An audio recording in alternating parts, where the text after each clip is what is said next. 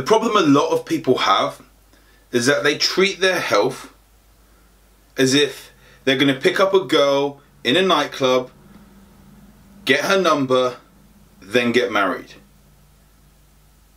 You see, people go into clubs all the time. We have guys wanting to get girls all the time, and vice versa. The nightclub is a noisy place. You can't really have a conversation there. And then you may get a number. If that woman has actually given you the right number and not a flirt divert, maybe you can start texting her. Maybe you didn't even get a number. Maybe you simply got lucky. Meaning you got that girl back to your place. You had a bit of fun. She had to do the walk of shame the next morning. And the rest is history. You got a couple of texts. She's now sober. She's embarrassed. She's not replying. You may get a little bit desperate.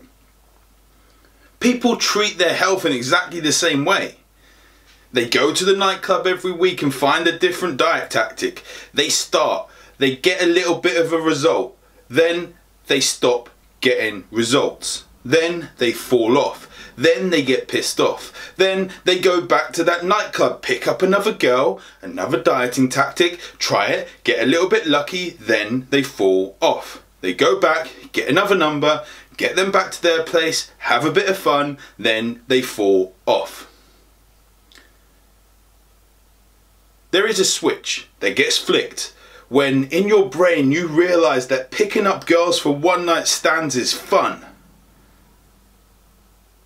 But it is not what adults, respectable adults do long term. We've all been through that phase. If you haven't, you're probably lying. There is a time when you have to grow up.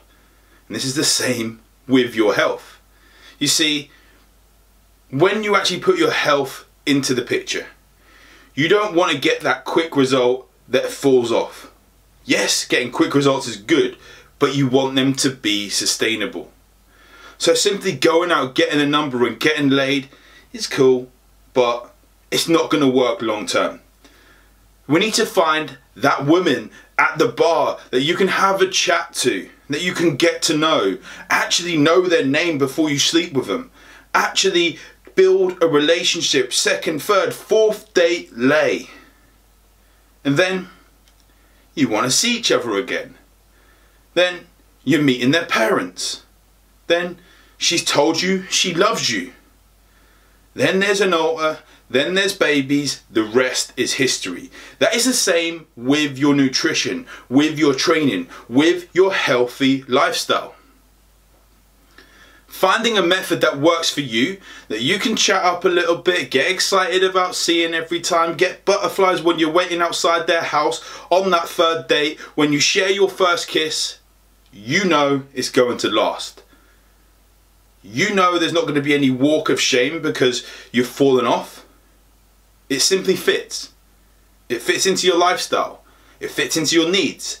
It fits into your tastes. And you know what? You're also proud. You're proud to tell your friends, your family. You're proud to follow that lifestyle around your parents. A lot of people don't actually find this way of eating and they get frustrated, they get overwhelmed. They start looking at the nitty gritty and think, I need to do this with blue light, I need to do this with plastic bottles, I need to do this with a dieting tactic. Before focusing on the basics. Before focusing on simply stopping eating so much crap. Before focusing on not getting your movement in. Before focusing on actually getting a bit of sleep. If you're one of these people that does go to the bar, just picks up a girl for a one night stand, cool, that's fine. But there comes a point in your life when settling down to long-term health becomes a priority. I just pray that you realize this before it is too late.